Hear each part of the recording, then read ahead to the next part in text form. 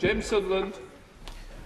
Mr Speaker, thank you. The CAS Review interim report found that to date there is a profound lack of evidence on the best approach to treat gender dysphoria in children.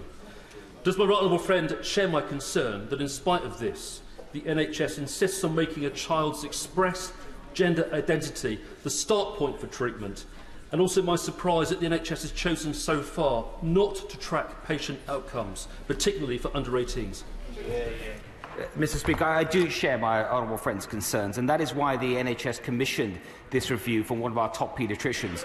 It is already clear to me from her interim findings and from the evidence, other evidence that I've seen, that the NHS services in this area are too narrow, they are overly affirmative, and in fact they're bordering on ideological.